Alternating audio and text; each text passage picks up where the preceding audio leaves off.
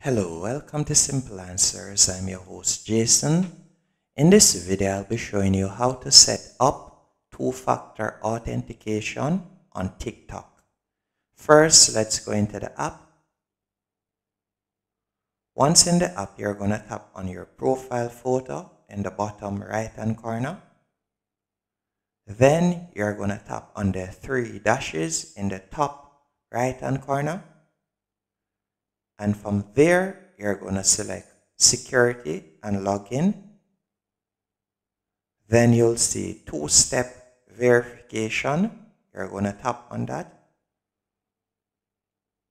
And from here, you can select your second verification method, whether you want it to be via SMS or email. I will select SMS.